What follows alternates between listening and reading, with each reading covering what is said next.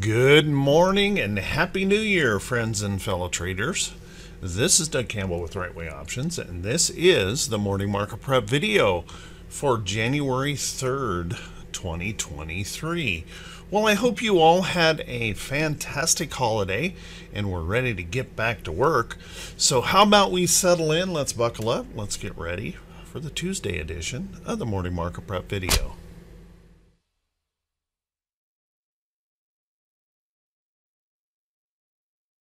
Good morning once again, everyone, and thanks so much for being here. I do truly appreciate it. Let's take a look at these charts and see if we can figure out how we may want to approach the market for today. Well, as you can see, last week we spent the whole week in a very wide range chop. We chop up one day and chop down the next, and chop up one day and chop down the next. And overall, we did that on relatively light volume. Now, what we're seeing this morning is the futures are trying to get very, very excited, trying to pump up the pre-market. So, if that pre-market continues to show this bullishness this morning, what could occur?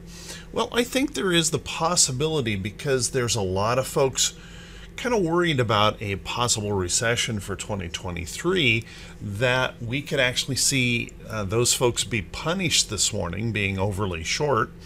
And if they can engineer this big gap up this morning and keep that going, well, then we certainly have that possibility of pushing a short squeeze first thing here this morning. So we'll want to watch for that possibility here if they start to squeeze out those short traders.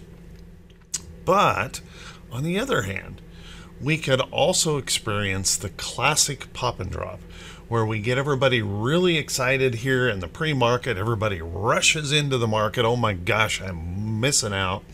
And then the sellers take back over, and there would be reason for that potentially to occur.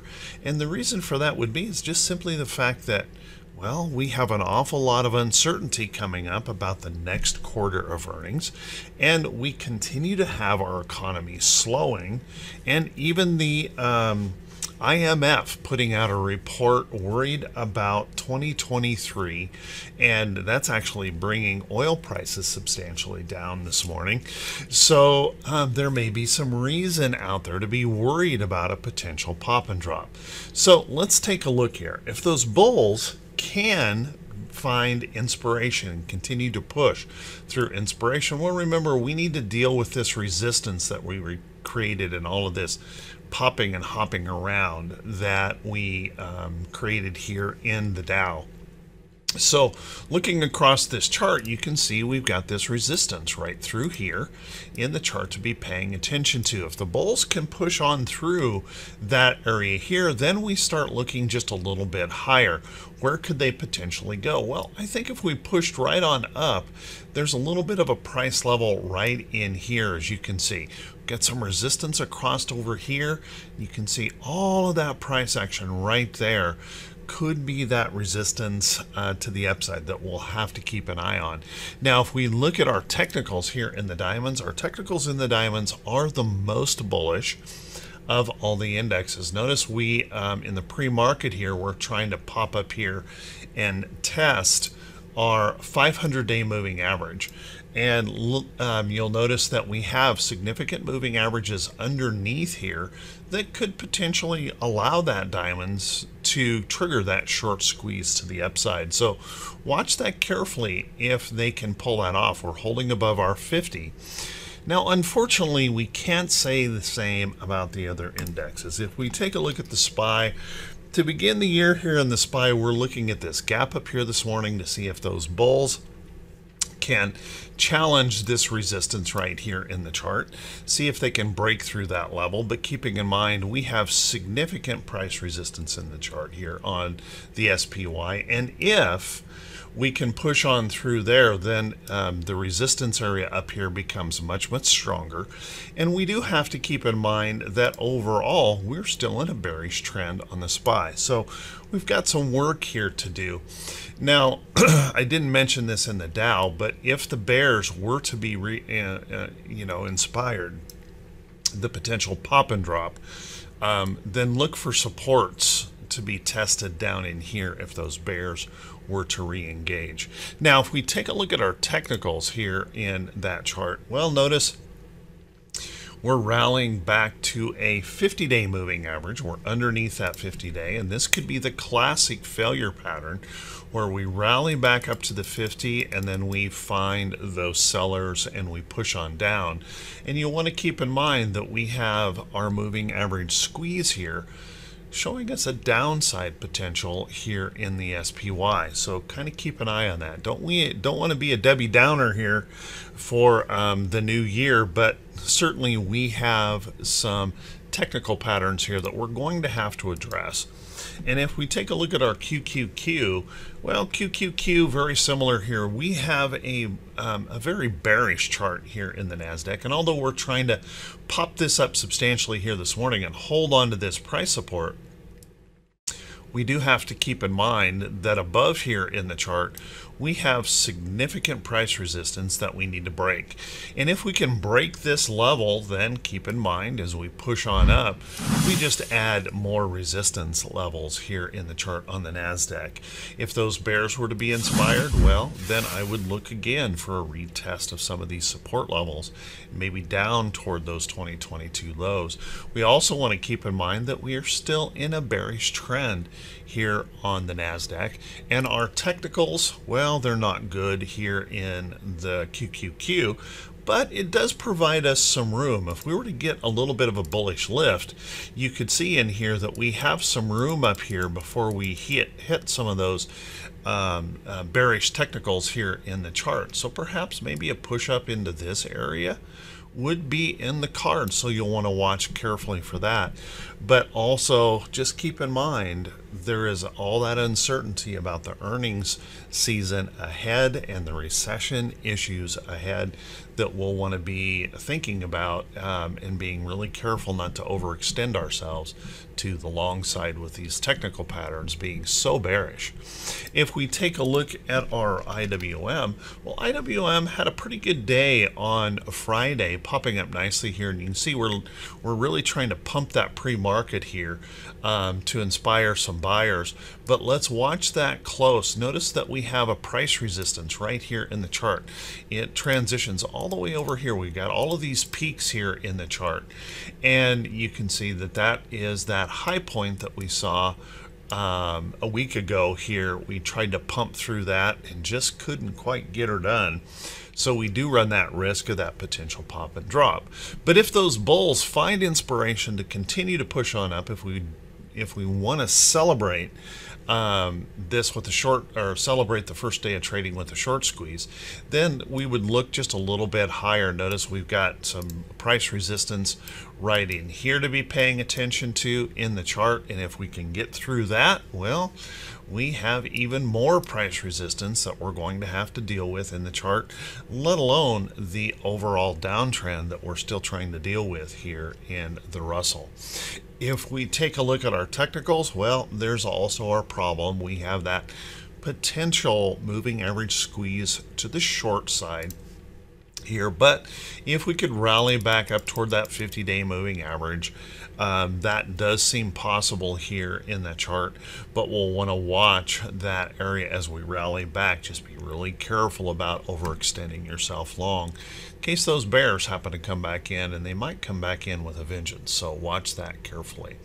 Now, if we take a look at our VIX, VIX really was about as confused as anything last week. We just continued to chop around in a range here. So what we really have going on, remember, we broke that downtrend, but we continue to stay challenged in this chart with the resistance above. Now that would be if the bears were to get to engage, we would see that level up there break to the upside. If the bulls can engage, well, I think we're probably looking at a support level down in here that could certainly be tested, and if they can push on through that, well, why not come right back here and test these lows here in that chart. Now you will want to keep in mind that, well, we should get a surge of volume. Volume could still be a little bit light today, possibly folks still traveling, but I suspect having Monday off, we probably are going to see most everybody back, and volume should begin to pick up here. Maybe we can get some clarity in our VIX. If we take a look at our T2122, well, it's not going to help us out a whole lot here today, because we're right here in the middle of the range. What T2122 does is it tells us where those pressure points are when we're in the overbought, oversold condition of the market. And we certainly don't have that today. Notice from where we are about middle of the range, if those bulls can follow through, well, we will quickly pump up here into that resistance level of the chart, and that may happen at the gap up open and that squeeze to the upside. Then we could be very quickly up here into the bearish reversal zone.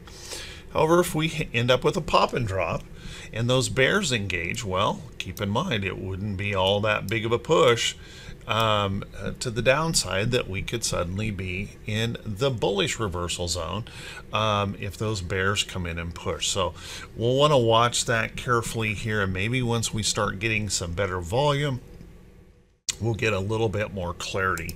Our T2108, well, our T2108 held up pretty well last week. Had a lot of chopping around. We broke to a new low, and then we tried to break back through the high up here.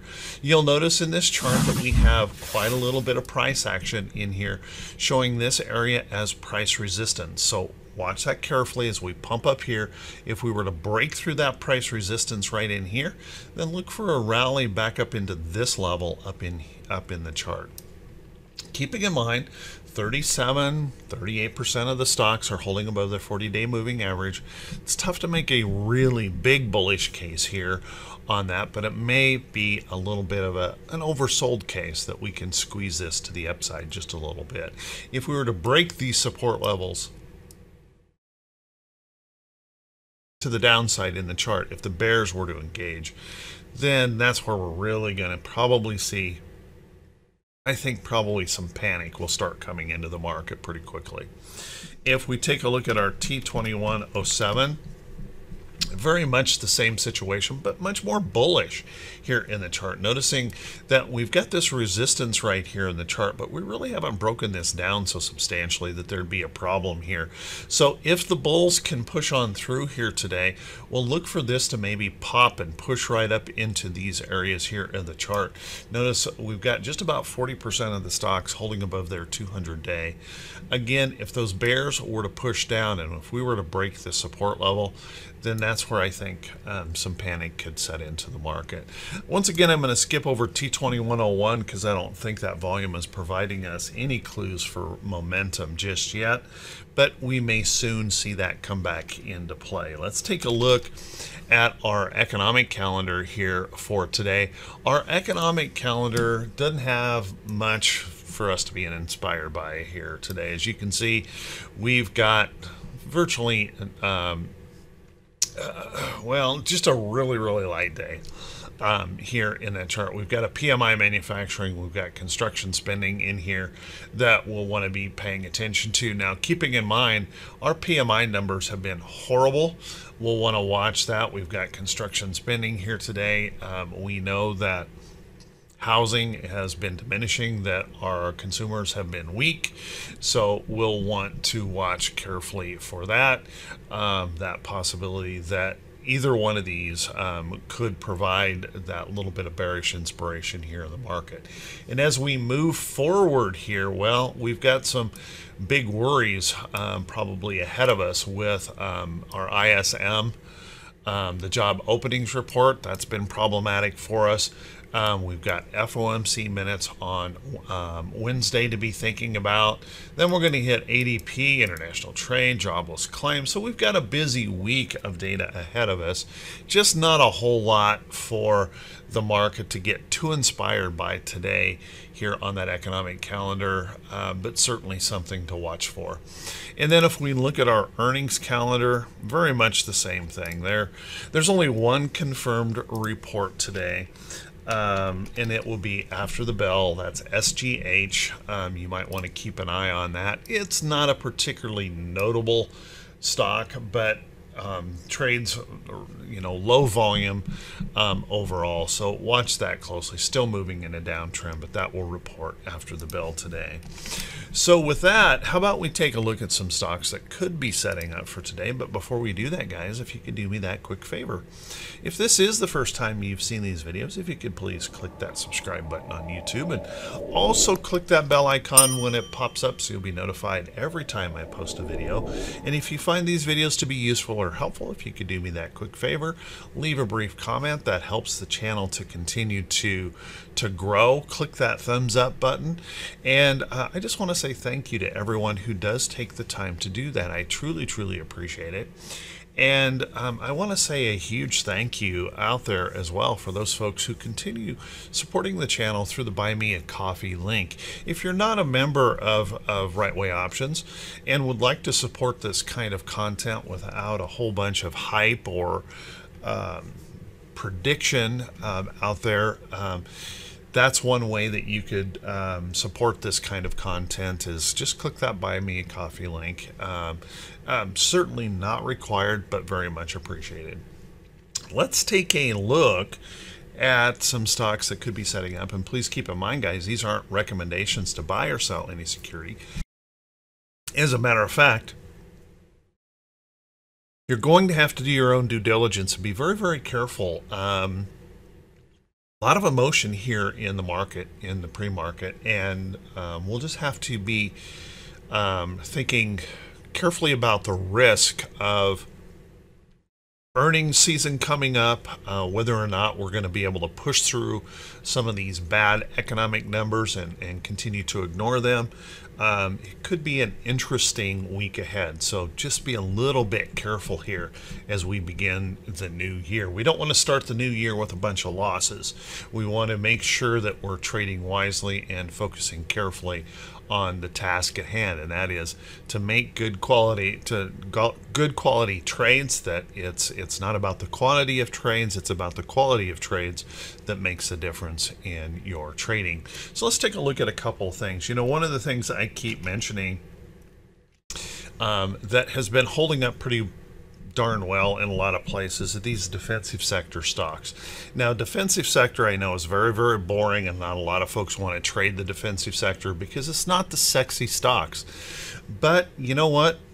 There are times in the market where sexy has a new definition, and sexy becomes something that you can count on, something that's not so crazy volatile that it's costing you a whole bunch of money. It may be slower moving, it may be not all that exciting on an intraday basis, but it continues to hold up very, very well. So keep an eye on some of these defensive sectors like Campbell Soup here. We've seen some pretty good holding here in Coca-Cola, good dividend payers. PepsiCo maybe have a little bit more question in here, a little bit more volatility for sure in there. So keep an eye on that. We see other stocks like Hershey, however, not looking as good. We saw Altria. It had broken through resistance and kind of lost that resistance as support here last week. But if this were to pop right back up, notice that we may still be able to grab onto this trend, pop up in here, and that possibility of that move higher. So keep an eye on some of those defensive sector stocks. There may be some opportunities coming in there. If you're thinking maybe short trading, well, there's quite a few opportunities that could be setting up for the short side. If we start taking a look at stocks like Home Depot, notice in here we have a potential head and shoulders top that could be forming in here. Watch that carefully. If we look at our moving averages, we're still holding in here above our 50-day, so I'm not suggesting this would be ready for prime time yet, but we do know with the challenges that we are seeing in housing prices that there could be a little bit of weakness coming into stocks like that, so keep a close eye on it. You might want to take a look at the financials.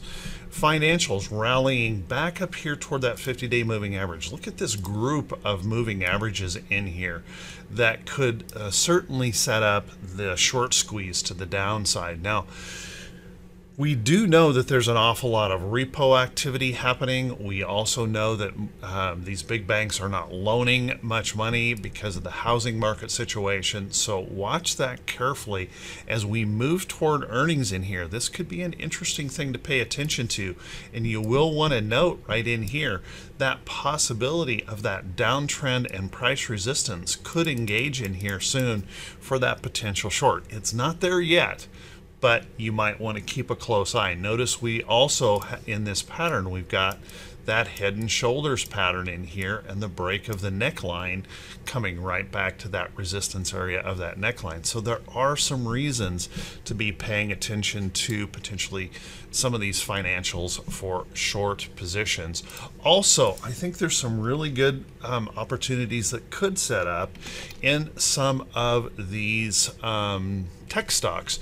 Noticing that we have this downtrend moving in AMD, we're rallying back to that area, that price resistance here in the chart coming into play. If we were to show a little failure, that might be a short trade. Nvidia had a really rough week last week, selling off hard, rallied back up sharply here right at the end of the week, but let's kind of notice that we may be running into downtrend and price resistance levels here very, very soon.